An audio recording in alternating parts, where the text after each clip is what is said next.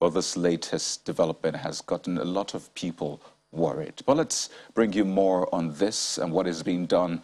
Dr. Mukhtar Mohammed is the head technical secretariat of the Presidential Steering Committee. He joins us via Zoom from Abuja. Well, Doctor, it's great to have you. I mean, seeing this particular announcement from the PSC rightly got a lot of people concerned, wondering, have I come in contact with those people? But let's backtrack a bit. Just how did this happen? So, good evening, viewers. Yes, we put out the notice to declare these people as persons of interest, because these are people who have visited in the last 14 days the restricted countries of either India, Brazil, or Turkey. And by our regulation, these passengers are supposed to, if they have been to these countries in the last 14 days, they should be quarantined here in Nigeria and be tested before we allow them to go out into the public. So what has happened, there were various reasons. Some of the passengers actually slipped through from the airport. They did not get to the quarantine facility. Some arrived at the quarantine facility, but maybe after spending a day or two, they also left. And some, for some unexplained reasons, we were not able to see them registered, but we know they arrived at the country. And we are also investigating how, they were able to slip through the processes and through the airport. And that is why these persons, because of the current risk that they pose to the public, that we want them to report to the Public Health Department in the states that they are, so that they can be properly evaluated, quarantined if necessary, and also tested before we allow them to continue with their activities. Well, so far after this particular notice was given, have you had people coming out to say, well, I'm one of those people and I'm voluntarily, putting myself back so I can be isolated or quarantined for the normal period? Have you recorded any success so far? Yeah, this morning we've received several calls.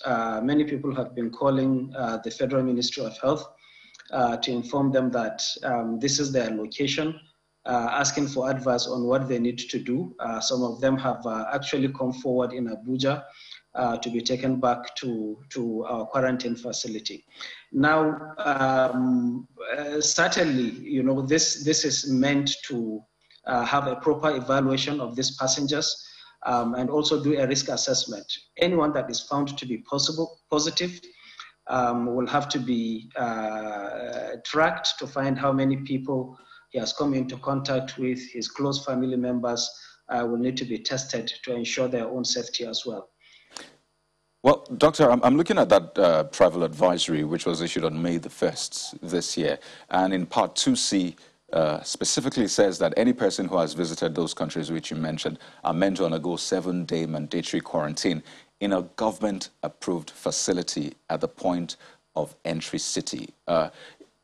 Is it that this was not strictly monitored? Because you expect that if it's government-approved, then there will be proper monitoring, proper security in place. So what exactly went wrong? Is this government-approved facility, is it that they didn't have enough security? And I know we'll still talk about the role of state, but from your preliminary findings, what exactly happened? So like I said at the beginning, there are various factors. Nigerians, there are people who actually, when they came into the country, they complied, and that is most of the people. Majority of the people have complied and they have been taken to the quarantine centers. They are currently under isolation. But there are a few who actually, when they arrived, they kind of, try to find their own way and breach the protocol. Yes, it is true that some of the security might not have been enough and tight, particularly at the airport. With flights that are arriving maybe late in the night, we understand some of them will insist that they will not stay and they will perhaps overpower some of the few security personnel that are available there. But most of them actually were taken to the quarantine facility pretended that, they have complied, and only for them to disappear, after a few days, without completing the mandatory seven-day period. So we're taking these serious measures, and certainly there will be a deterrent to make sure that this does not happen, because we take the priority, the health of Nigerians as a priority. So at whose table does the buck stop, really? Because like you said, this shouldn't happen again. That particular advisory says that state governments are primarily responsible for monitoring of those travelers to ensure that they adhere to the mandatory 7-day quarantine and, of course, repeat their COVID-19 PCR. So is this largely a failing of some state mechanism or what? Well, there are two different things here. People who arrive from the restricted countries will be quarantined at the state of entry. That is, we're talking of where we have airports. That is Lagos, Abuja, Kano, Port Harcourt, and Enugu, which has not yet opened to international flights.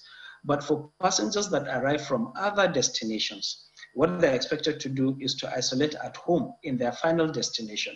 So people that arrive in Abuja, if you haven't been to any of these restricted countries, you will go to your final destination and then self-isolate there. That is where the role of the state governments is in ensuring that people actually do that isolation, and they also test on day 7. But in this case, yes, the states also, where we have these airports, have a role to play, which is provision of the quarantine and supporting the security, particularly at the quarantine facilities. Most of the states, we just started now. We just started about a couple of weeks ago, and most of the states are now coming on board. Lagos State has done the most, by providing us with the long list that we have seen now, and they're taking adequate measures to ensure that they beef up security, both at the airport and also at the quarantine facilities.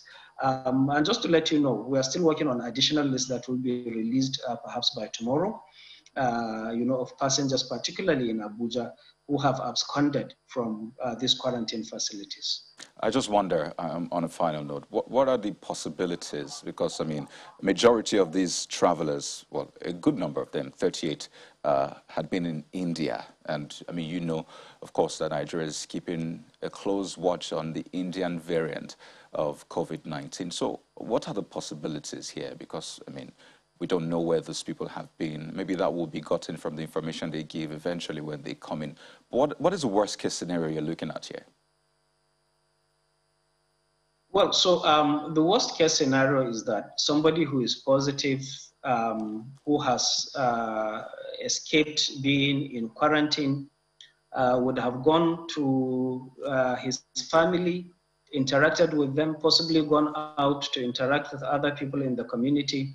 And there is that possibility that, if he's positive, that he can transmit that infection. So what we're trying to do now is to get them back and test them. And of course, like I mentioned, there will be some deterrent measures.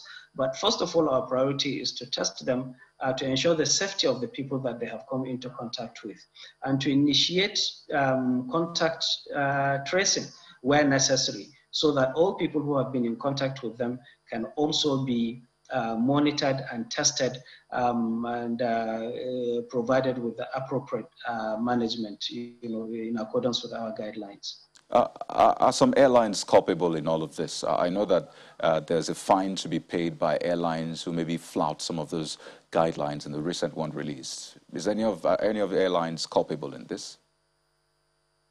Certainly, we have fined some of the airlines, and these are airlines that deliberately brought in people who have not presented their COVID negative results, or they have a positive result and they are, transported into Nigeria.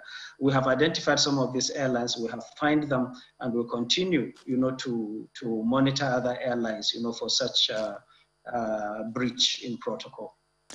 Well, Dr. Mukhtar Mohammed, it's been a pleasure speaking with you, and we wish you the very best in trying to keep this under control. Thank you very much. I really appreciate being on your platform too.